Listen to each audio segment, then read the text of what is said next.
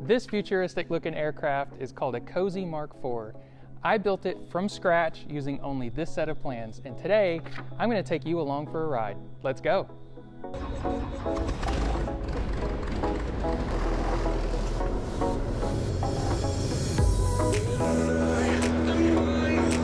Hey guys, I'm Russ, and this is my Cozy Mark IV. It's built entirely from those set of plans that I showed you earlier. Most parts and materials I bought raw and fabricated nearly every part myself in my garage. It took me about 4.5 years worth of nights and weekends. I estimate on average that I spent about 3 hours a weeknight and 5 hours a day on the weekends. Doing the math, that adds up to about 6,000 hours building this thing. That's kind of a lot when you think about it. In this video, I'm going to answer some commonly asked questions that I get a lot about my airplane. Why does it park on the nose? There's a few reasons for that. First of all, it looks cool. And that's the #1 reason to do anything in aviation. Second, the nose retracts in the air to gain some speed and efficiency. Third, the nose retracts on the ground and places the nose on a specially built pad that acts like a parking brake for the airplane. It keeps the wind and weather from blowing it around. How fast does it fly? My top speed is about 180 knots, or 200 miles an hour. At that speed, I'll burn about 14 gallons an hour, but I very rarely fly that fast.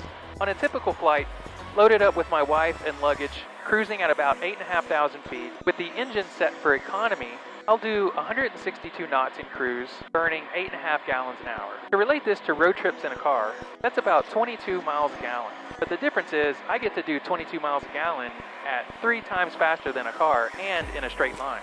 Chrissy and I like to use this to get away to the beach for the weekend. For us, it's about 6 hours by car and about 1.5 hours in the Cozy.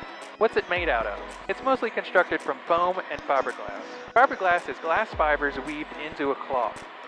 It's then coated with a glue called resin, which absorbs into the fabric and then cures into strong surface layers. The basic build process is to cut a piece of foam to shape, like a wing airfoil or a flat bulkhead here, and then slap some wet fiberglass on it and let it cure. It's very easy to work with for the average Joe, as it can be cut with scissors, knives, or a saw and shaped with sandpaper. And don't worry, it's not itchy like fiberglass insulation in your house. Well, it's a little itchy. How far does it fly?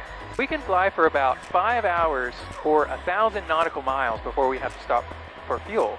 But to be honest, 3.5 hours is about as long of a leg as I want to go before I need to get out and stretch my legs. I would like to point out that another friend of mine who flies a Cozy has managed to pull off 8-hour, 1,500 nautical mile legs in his Cozy. So I'm by no means stretching the performance of this thing. I'm just giving you my realistic data from an average Joe pilot. The Cozy is capable of a lot more performance than I'm willing to bring out of it. What avionics did you install? I installed a full Garmin G3X touch system. I went with the smaller 7-inch screen so I could make as much room for my knees as possible. I'm 6'2" and very leggy. This is my primary display. This is my secondary display. This is my autopilot control. This is the intercom. And this is the GPS IFR navigator. This is a backup instrument in case everything else goes away for some reason. Hopefully not. What mods did you do? So the Cozy is an interesting aircraft. Because you built it from scratch, it's pretty straightforward to make any types of modifications that you want to. Customize it for you exactly, like how I did for my knees in the instrument panel. Another thing I did was add these side windows here. They add quite a bit of nice visibility along the side, and they clear up a bit of space for your hands when you're grabbing the throttle. I added this pretty cool looking hinged front compartment. It pops open from the inside and has no fasteners visible from the outside. I added a heated pitot. And I added this rear luggage cell. The plane is capable of carrying 4 people, but I have the rear seats set up for luggage. Why is it backwards? One word, stall-proof. Or maybe that's 2 words. Now let's take a look at the Cozy. The design is referred to as a canard because it has a main wing in the back and a smaller wing up front. The smaller wing up front is also called a canard, which is where it gets its name. It's a little confusing, isn't it? Both wings provide lift, approximately 80% from the main wing and 20% from the canard. The 2 wings are designed in conjunction so that the canard stalls before the main wing stalls.